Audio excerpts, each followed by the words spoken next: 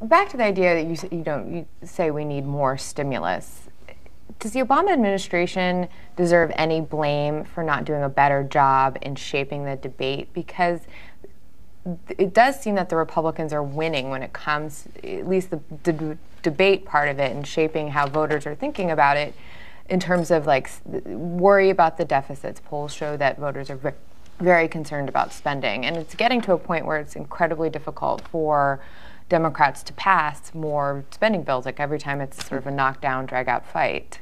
Does the Obama administration deserve any blame for not doing a better job defining the debate? I think we all do. All deserve some of the blame. That includes members of the press who I think haven't done a very good job talking about stimulus. It's easy to blame the press. Well, especially when it's accurate. I'm not blaming you specifically, Victoria, but whenever the press doesn't talk about truly the economic issues, but when somebody makes a bold assertion and they say we have a deficit problem, don't spend, and it's reported we have a deficit problem, when that's not true, we don't have a short-term deficit problem. You know that, he knows that, I know that, and he knows that, and every economist in the country knows that. Yet you've not made the case. So yeah, the Obama says they deserve some of the blame for it. We, the labor movement, deserves part of the blame because we haven't done enough job. You deserve part of the blame because the press hasn't done part of the job.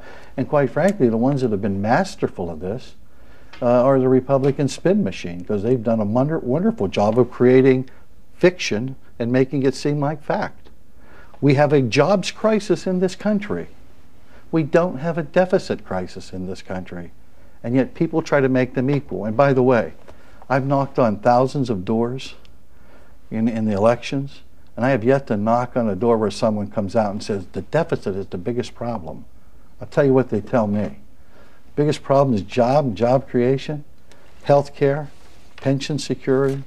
Those are and education. Those are the things I hear at the door when we knock on the door. And we knock on about 25 to 30,000 a week.